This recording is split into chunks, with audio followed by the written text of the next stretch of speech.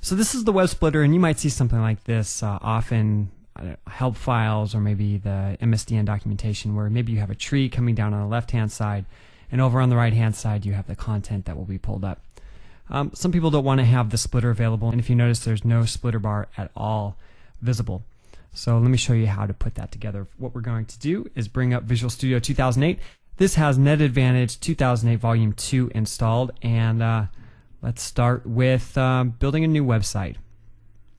Say ASP.NET website, and we'll call this one just no splitter.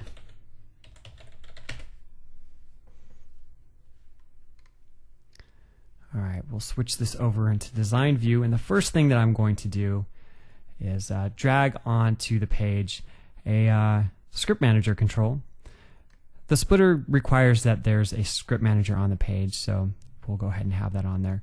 Also, let's bring in the WebSplitter control. Now this is a little dialog window that comes up that's saying that it's going to load in the appropriate styles, so we'll go ahead and allow it to do that. So from there, what I'm going to do is switch over to source view. Let's expand this out a little bit. Now to keep things simple, what I'll do is start off by adding just a simple template, and we'll say left over here and then right over here. Let's take a look at what this looks like now.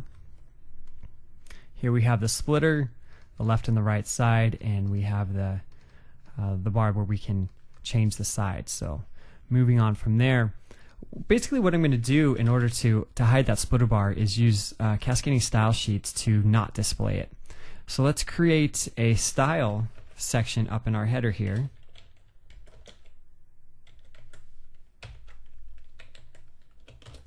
And create the CSS class of no display.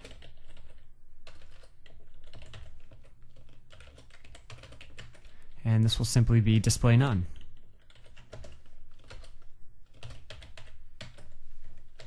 Now what we can do is use the CSS class when we're applying it to the properties of the splitter.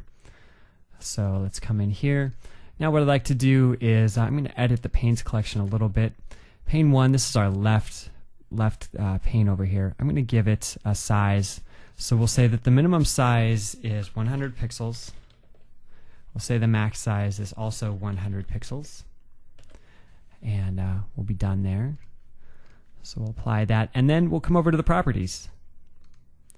And what we're looking for here is the splitter bar. We'll expand this out, and you see each one of these items here. From CSS class all the way down to thickness CSS class, we'll apply the no display class to it. I'll just copy and paste it the rest of the way. Now, just to make it so that you can really see what's going on, I'm going to drop back into the source and add a div around this here, and give it an ID of, well, we'll just call it left, and then come up here. Now, when we drug the splitter bar onto the page, it added these styles. What we're going to do is delete these because we don't need these. All we want to do is have the no display. Delete those out, and now what I'm going to do is call out the left div that we created here. I'm just going to give it a background color and a height so that you can see how this all works.